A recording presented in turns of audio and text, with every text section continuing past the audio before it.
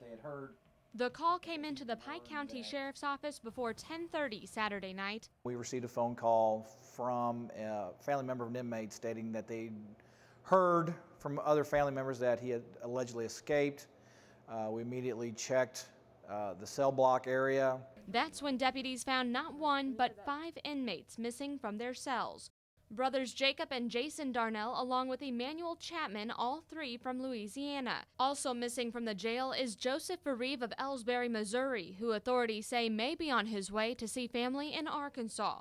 John Thomas Wilkerson, Jr. of Florissant, Missouri, also remains at large. Pike County Sheriff Stephen Korte says all 5 had escaped during their time spent in the day room, the main dining area, and shower room. It was found that they had escaped by damaging the shower equipment, the tamper-resistant shower equipment, and exited the building from there.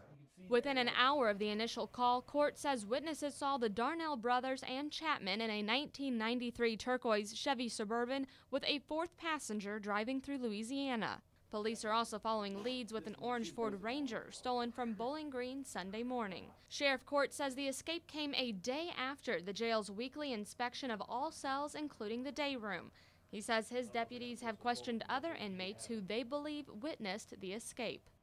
Original charges against the 5 inmates include domestic battery, drug possession, and failure to register as a sex offender. Are they considered dangerous?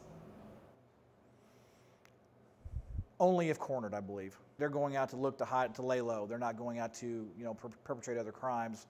But if they are located, they may, do what they do to stay free.